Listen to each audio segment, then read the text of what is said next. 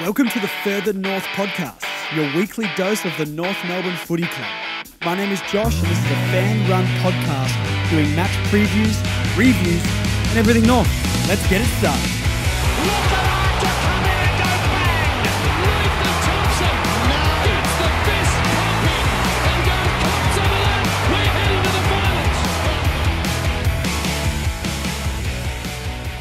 So, how you guys doing? Me? I'm fine. I'm totally fine. Everything's fine. It's fine. Stop asking about it. Everything's fine, right? Just tell me it's fine. How about that? The game against the Gold Coast Suns has just finished. This is the first time I'm recording a podcast directly after the siren has gone. I haven't had as much time to get my thoughts together. I've written some notes. There's going to be a lot of emotion in this one. I'm going to try and bring some analysis. I'm going to try and bring some unbiased chat. But, yeah, this one's going to be tough. So strap in. The last thing I'll say before we kick this episode off, Operation Harley Reid is a go. All right, really quickly, I'm just going to let you guys know we've got a game against the Saints in a couple of weeks' time, which is on a Sunday at 4:40. Me and the Closer to a Flag guys are trying to plan a little meetup. That's about all we've got to tell you right now. I know this is a little bit premature, but hopefully we can let you guys know throughout the week and next week. Save the date because we're going to be trying to do a live podcast in the northern suburbs, and then we're going to all make our way down to the game and hopefully all get into Bay 29. And start cheering on North. So I know it's hard after this week, but please, that game against the Saints, please, if you can come along, we're going to do a live podcast. We're going to get you guys on the podcast, and all the banter will be flying with the Closer to a Flag guys as well. So that's about all the information we've got right now. But as soon as I know, you'll know. We're going to pick a location, going to do all this sort of stuff, and it's going to be pretty sweet. So keep that marked in your calendars. Now we've got to talk about North Melbourne. So, I was hoping for a couple of big changes this week. I'm not going to lie. I think maybe the honeymoon period of the first two games of the season has worn off. We did play, very well against the Blues, but I don't know. The Hawks game, we could sort of bin that one off. Last week's game against the Lions was not good at all, but it's the Lions. This was a massive test. In my head, this week was, if we lose to the Suns, I'm going to be pretty flat, and a lot of the progress I feel like we've put in, maybe I was getting a little bit too on the hype train. But if we won, I think we're well ahead of where I expected us to be. Now, here we are. We've gone down, was it nearly 50 points or so? And I'm sort of reining in my expectation for this year, right? So the team gets announced. In is Paul Curtis. In is Aaron Hall. And out are Shields, Hugh Greenwood, and Simpkin, obviously, with his injury. Wasn't happy with the amount of changes. Wasn't happy. The preview podcast did state this, so I'm not going to go on too much. But I wanted to see Coleman Jones in, and I wanted to just see something change. We've got the same lineup that hasn't been performing with guys in that lineup who haven't been performing. So, positives and negatives from the game. Now, I'm not going to lie to you guys. There's not many positives here. There's not many, honestly, to bring. We're going to go to your questions after all this like usual, but watching the game, this is all I could write. And I can only write players' names because as a team, I don't think we did anything well. Nothing well. Positives, Jaden Stevenson. Really happy with Steve-O. He's really putting in a shift. He converts when he gets chances most of the time. He's been fantastic this season. So keep doing what you're doing. I'm sorry you've got to play in such an awful team. Goldy, especially that first quarter, was the only thing keeping us in that game. His will on the ball, his attack, he was in contests, and he hit Steve-O in the pocket, which crumbing the back of a pack. Turns out our midfielders can't really do that, but, a 2-metre tall, 35-year-old ruckman can crumb the back of a pack and hit a target in the forward pocket. So well done, Goldy. You're a superstar, and apologies for that awful display for your 300th. And I thought Cunners was pretty good. I thought he had a pretty decent display in the midfield, racked up the touches. He was first to the ball a lot of the time. He just didn't have much support around him. But Cunnington, that's a good game. Just to cement his place in that team. I don't think he was anywhere near being dropped. Let's not overreact. But Cunners played pretty well. So yeah, that's about all for the positives, honestly. I did sit down for a little bit after the siren and just trying to think of a few more. What did we do collectively as a team? I think Zeeble was fairly solid and he seems to be able to hit a target. Comben competed, took a few good marks, couldn't convert, but they're okay signs. But yeah, that's about it. Let's be honest. I'm not going to try and sugarcoat it. I'm trying to find a positive, but if there's not going to be one there, I'm not going to make stuff up.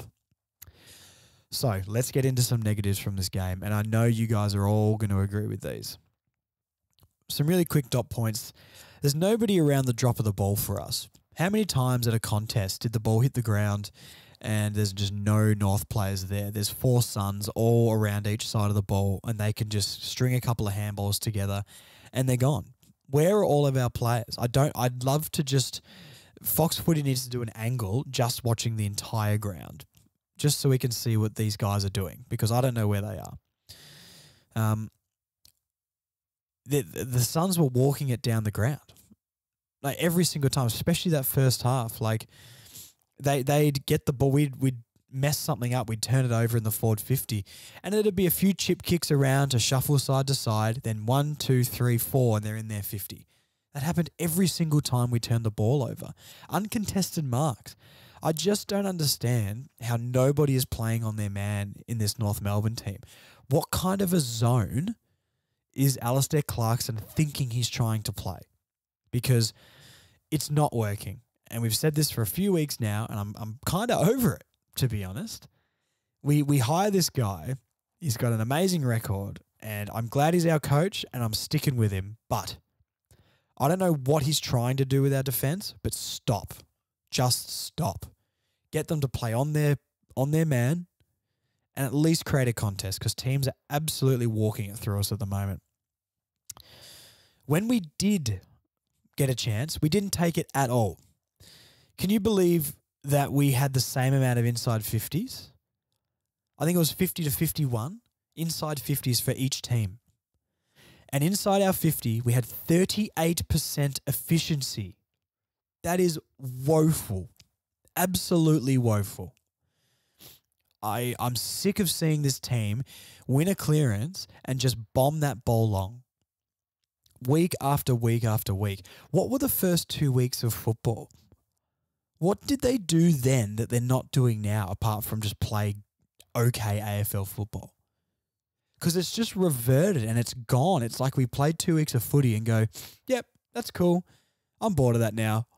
And they're just thrown that all out the window. I don't see how the rest of these games, maybe the Blues game, which was a decent performance on our end. Other than that, where did that go? The honeymoon period is over, guys, for those first 2 games. We're smacking down into reality. We'll be lucky to not be last. I know it hurts to say, and I don't know if I'm just being emotional right now. But, wow, we look awful. Even the Hawks today only lost to the Crows by 3 points. It's wild. We're really getting smacked back to reality here. Turnovers in crucial areas. Now, Tom, the turnover pal, he needs to be dropped. That was atrocious from him.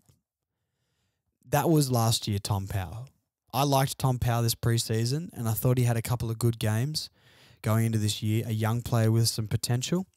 That was a horror show from him.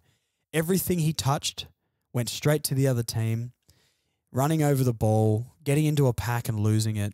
That was awful from Tom Powell. You got to go back to the 2s and find some form, man, because if Paul Curtis I thought actually Paul Curtis played okay with the little service he got today, but being strong in those one-on-one contests and whatnot. Hopefully you can go back to the VFL, Tom Powell, and, find that form, that preseason and early season form, because that was an absolute horror show. We can't deal with any tall forward. It doesn't have to be a good tall forward. It's like 90s or early 2000s era NBA with our team. Shaquille O'Neal's dominating and teams are drafting any player that's tall just so they can collect fouls. It's like all of the forwards on the other teams that we play. It doesn't matter if you're Shaquille O'Neal or the guys that were 15th on the roster to try and defend him. If you're tall and you're on the opposition team to North Melbourne, you're kicking a bag. Now, I'm not saying Ben King is bad. He's not. He's got great potential and he's going to be a great forward. But it doesn't seem to matter. How is Ben Mackay not matching up on him shoulder to shoulder every single game and bringing that ball to ground? We've got Griffin Lowe, who I think is a good defender, and the last 2 weeks has been atrocious. What has happened? The marks, like open players in the forward 50. We saw it again with turnovers, and there's nobody back to defend. We're all just pushing forward and leaving our man. Why do we trust our players enough not to turn the ball over in the midfield? Because that's idiotic. So, I don't know. If you're above 190 centimetres, you're in for a field day against North, because I'm not sure how our defenders can't defend any forward in the league. So, bags will be kicked against us this year. Hopefully, Josh Bruce doesn't play against us again, because we all know what happened last time. I got another dot point here. My expectations have dropped for this year, win or loss. Now, I wrote this one at halftime. If we won, it's like that West Coast win last year. Did anybody feel good when we beat West Coast last year when they had no players? I didn't. Yeah, it was cool to get a win. That's nice. Nah. That was a disgusting performance, and if we won that, we didn't deserve that whatsoever. So I'm trying to find, and maybe I'll sleep on it, and maybe I'll wake up and be a little bit more concise with my thoughts, but my expectations of this year have absolutely plummeted. Bottom 4 is a lock. Where in that bottom 4 is yet to be seen. That's as positive as I can be on that. I'm not saying we're finishing last, but Operation Harley Reid needs to start kicking in now. I don't know if I'm joking when I say that too. I know some fans are going to be thinking I'm telling the team to tank. I'm not. I'm emotional. Give me a break. I kind of believe it and I kind of don't. So it's all banter, guys. It's all banter. Our midfield got absolutely bullied. We couldn't get our hands on the ball with anything. Like in the third quarter, I looked at the stats and barely any of our players, I think only Cunners had 20 disposals or higher. Like we just have nobody around the ball. And when we do, we're just hacking it out of packs. Like we've got so many players on the field. I don't know if North Melbourne know this. We have exactly the same amount of players on the field as the Gold Coast Suns did. Yet it didn't seem like it, did it? I'd love that wide angle of the ground to see what they're doing, because there must just be 2, 3, 4 guys just standing in an open space going, oh, where am I meant to be? Oh, the ball's over there. Oh, but I'm just resting. What's going on, guys? I'm getting emotional again. My apologies. Yeah, that's all my points. That's all my negative points.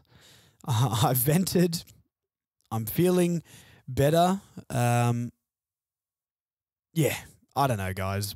Here I am trying to find positive and negative things to say. Here I am trying to be, I don't want to be all, demoralizing to our team, but I'm sure I feel pretty similar to how all you guys do too. So, yeah, this one has been a tough one.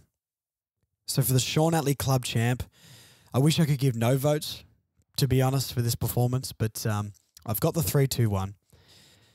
3-2-1 today, 3 votes, Cunnington. I think you had the pressure on you.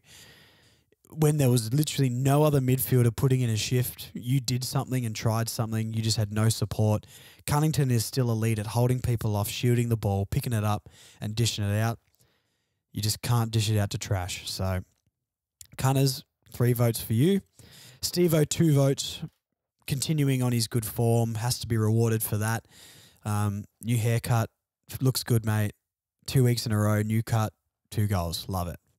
And Goldy gets 1. He was trying to inspire us in those early moments of the game, especially. Well done on 300 games, man. But, I'm sorry you had to go through that. You've still got it. You're still a good ruckman. You get 1 vote from me. So that puts the leaderboard. Sheasel's still on 10, doubling everyone else. Stevenson's got 5 now. LDU and Logue and Cunnington have 4.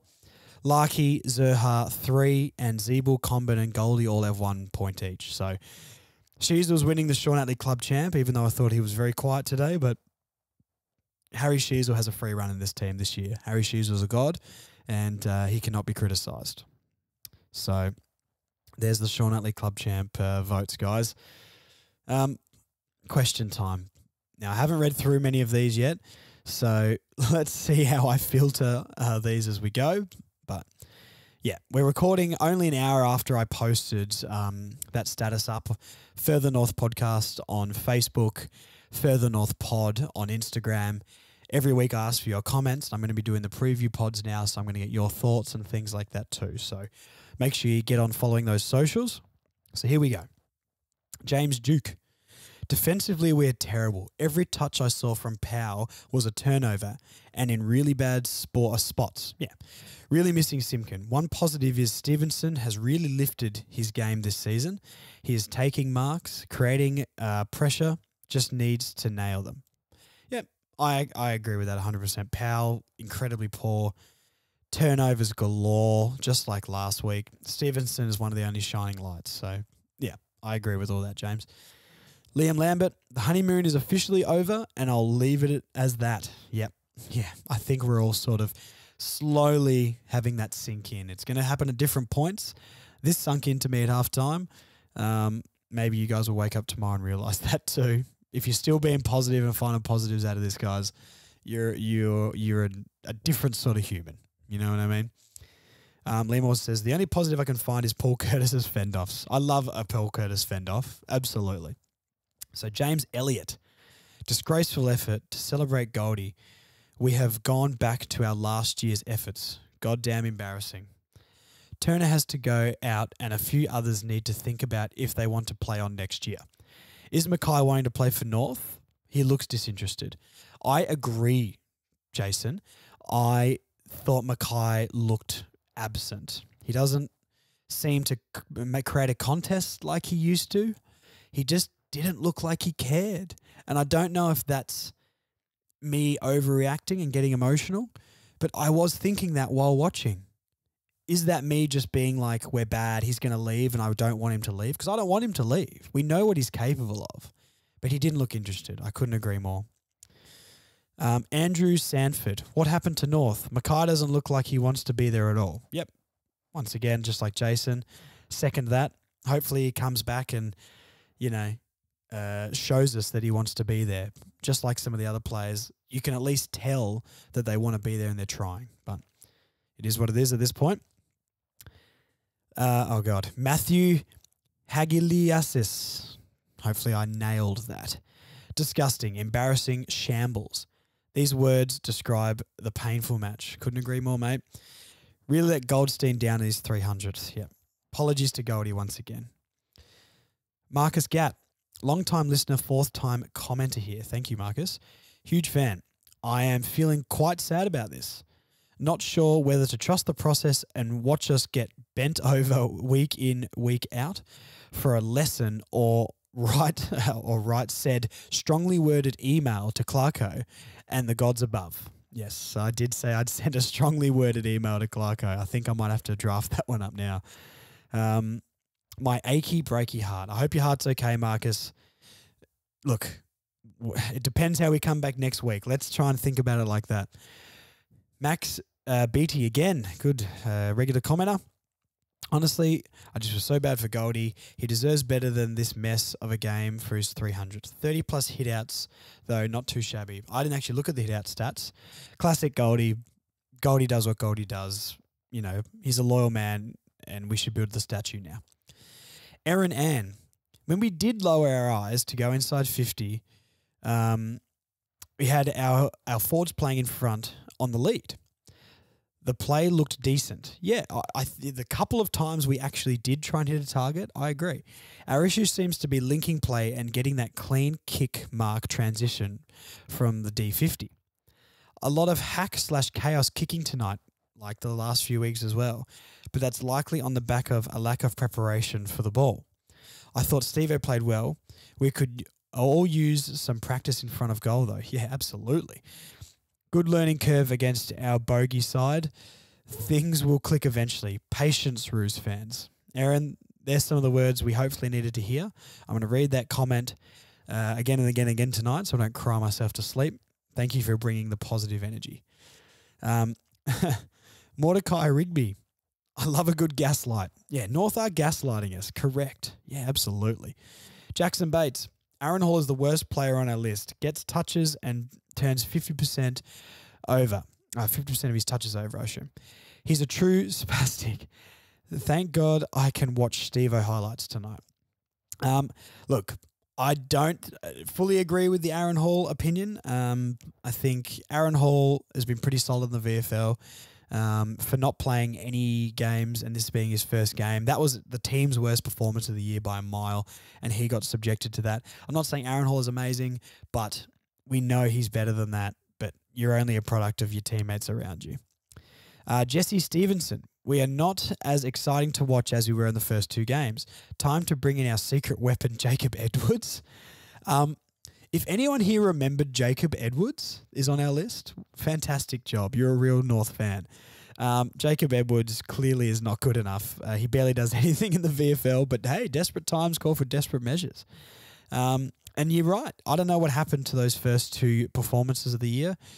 Whatever we did, Clarko must have, I don't know, ripped that playbook up and he's burnt that, and that's now down in hell. So who knows? Justin Smith. Stevenson, Comben and Paul Curtis, the only positives. Terrible performance, absolutely. It's hard to tell what the issues are. I agree. It's hard to understand because there's so much that's bad. It's bad in so many areas at the moment, defensively, going forward, and when the ball turns over. Hopefully Clarko and co can work it out. The only thing we've got is in Clarko we trust. That's all we can cling to right now. Alexander McNair? Sorry, mate. Howe has started to make up for a really poor start to the season. Yeah, to be fair, I thought Howe was fine. I mean, he was just, part of the team today. Didn't do anything really wrong, didn't do anything right, but then again, no one in the team did. It seems we abandoned the game plan we had for the first 2 weeks in favour of bombing it long and praying. Absolutely. George Brown, time to bring in Edwards. Another Edwards shout. Here we go. Maybe. I mean, please don't, but maybe. Cillian Davey, shameful. Yeah, that's all you need to say. Jeff Robinson, we have been poor for a couple of years now. Correct. Regardless of the first two rounds, we are still a bottom four side. We all know this. Yeah. Did we get ahead of ourselves? I think we may have. And we are miles away. Poor decisions and skill errors leading to turnovers. Go with the territory. Yeah, no, for sure. Especially where we're at. But the one thing you can bring, despite building and a lack of quality cattle, is effort. We saw that in the first 4 rounds. I agree. Since then, the effort had been poor. No manning up, tackling, chasing and pressure on the ball carrier. It just hasn't been there for the last couple of weeks. We've been very poor 2 weeks in a row. Couldn't have said it better myself. Matt Hamilton, Ho. So, obviously the effort was down at times in this game, which is very disappointing. But I feel as though we should probably lose to Gold Coast by 5+ goals on the balance of where the two lists are relative to their development. We have a bottom 2 list. This is mainly due to the recruiting of the past 5-ish seasons. The group is adapting to a new game plan. This takes a lot of time. Yes, you have pre-season, but you only get a couple of 1.5 to 2 hour sessions per week to work on these things at training, as well as video session. So this will take a long time. My personal expectation is a 5-win season with a percentage of 70. That is where the list is at, and this should improve year to year. Matt, you might be onto something there. Did we get caught up in the Hollywood highlights of the first 2 rounds? I think we may have. I think this year is going to be one of those ones where let's judge at the end of the year and we've just got to ride the wave. Now, last comment on Facebook. Glyn Lavender, thank you for writing in once again. I'd be interested to know if Clarko has thrown more demands at the players in the last 2 to 3 weeks with regards to the new game plan. All of a sudden, they seem lost and unsure of who should be where and when. Yeah, I really agree with that. Are they trying to implement something and failing, and because of that, the simple stuff they were doing all comes undone and the pressure snowballs? Possibly. I'm very interested to hear Clarkson's press conference. That's all I'll say. I think Clarkson's press conference will be very, very interesting to see if he sugarcoats it, like I feel like he did last week, or if he actually gives us an explanation. So thank you to all the Facebook commenters, Further North Podcast on Facebook if you want to get around that. We'll go to the Instagram comments now, at Further North Pod on Instagram. So we've got J_Wheezy_84. Goldy deserves better. Absolutely. Soz to gold once again. Matty Y. Mill, terrible. Stevenson playing better. Cunnington possibly back in form. Yep. We've sort of covered off on those already, but yeah, absolutely. Livingcolour.gc. Went to Gold Coast for holidays. Well, no, none of us are going to the Gold Coast now unless we're going there to torch the joint. Nath_Nicholas.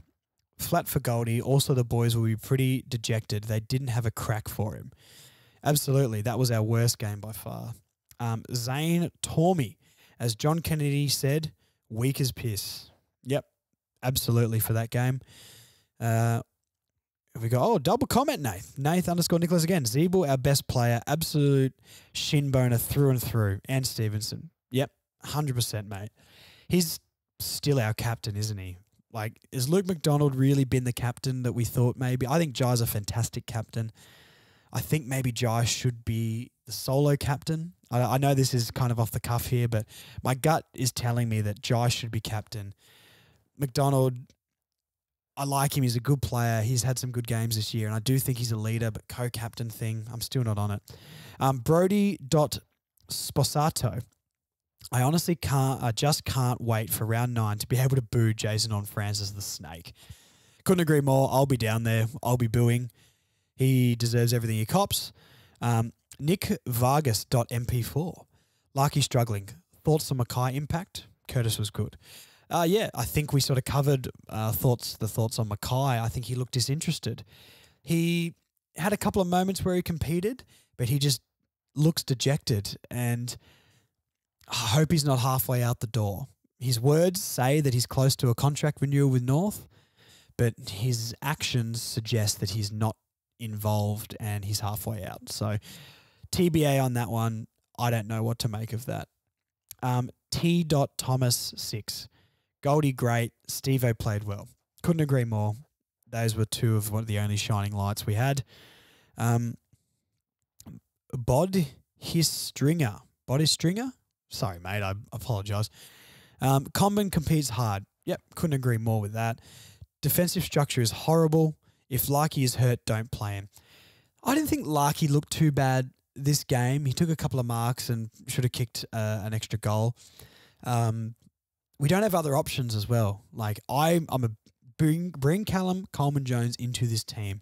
I'm not saying he's going to change everything, but we need to change something in this forward line. Is Larky still hurt? He wouldn't be playing if he's hurt, I guess, but who knows. Liam Watto. So many players in the 22 are fortunate to be in an AFL side. It is looking more and more like that, to be honest. I think we need to get really, really strict and really ruthless with our selection. I'm wanting 5+ changes next week. I'm not going to lie.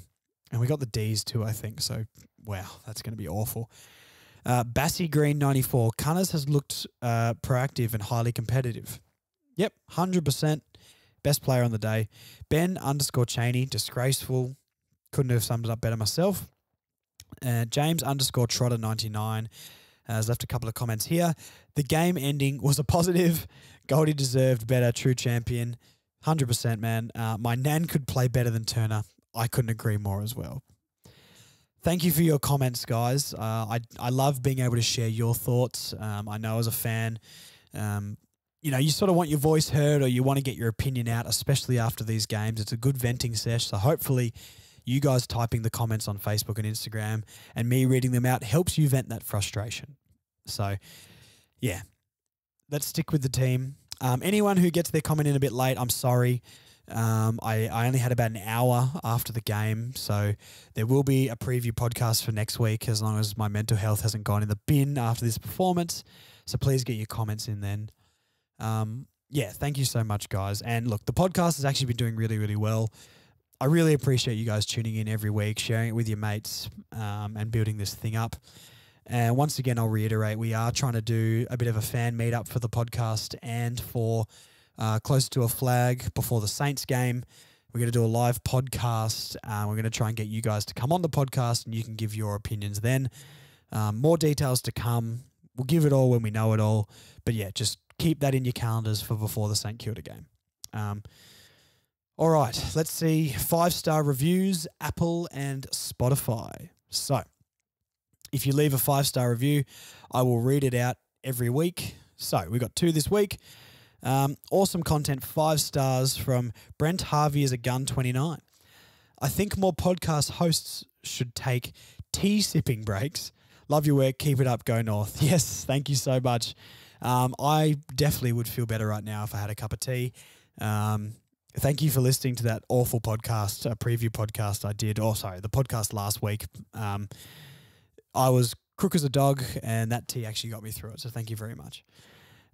Love the podcast, 5 stars from Joseph Baines. Very great podcast. Love listening to a podcast that I agree with. Go Kangas.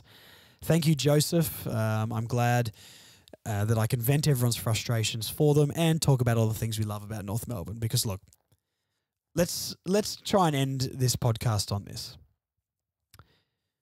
We need to trust the process here, okay? If we end up, by the end of the year, we got 2 wins, right? If we finish on 5 or 6 wins, if we can scrape a few more wins to the end of the year, that's still a massive improvement. Do we need to retain players? Absolutely, and I'm worried about that. But Clarkson is here, and it's not a 1-year thing. So I'm trying not to overreact. It's poor today. Let's put this one in the bin, and it all depends how we come out next week. We're not expecting a win against the D's, but like the Blues, let's see if we put up a fight. All right, now we're going to do a quick round review. Obviously, the round has now finished with our awful game. Now, my tips that I did in the preview pod, some of them weren't great. But anyway, so we got the Bulldogs winning over the Dockers. The Dockers look awful, don't they? I think we play them twice, so thank God. Maybe that'll get us another win. Yeah, come on, Eagles. You really need to knock off those pretenders. Port Adelaide win by 40 points. Yuck. I don't want to talk about Port Adelaide. Gross. GWS lost to the Brisbane Lions. Brisbane sort of just cruising now. They're looking like a fantastic team. This is the one I got horribly wrong. I was adamant the Swans were beating the Cats. I do still stand by saying it was disrespectful to put the Cats as favourites over the Swans. But, yeah, that doesn't look good on me now. Geelong by nearly 100 points. The Cats look back. I always thought they'd get back into the finals, though. This was an interesting one. The Crows and the Hawks. Crows by 3 points. The Hawks seem to be doing what I wish we were doing right now, just competing with anybody. The Crows had a massive win the week before. I'm not on the Crows train yet. Hawthorn decent, or the Crows not as decent? Who knows yet? That confuses me. The Saints, when the Saints go marching in, the Saints are real. I think the Saints are real. Maybe not premiership real, but like top 8, maybe top 4 real. How weird is that to say? Yep, skip past our game. I don't want to look at that. And yeah, okay, we've got Monday game, the Melbourne versus the Richmond for Anzac Day Eve. Don't know why it's an Anzac Day Eve game. Feels weird, but whatever. I think the D's will win this one. I'm not confident in that, though, because they were a bit poor last week.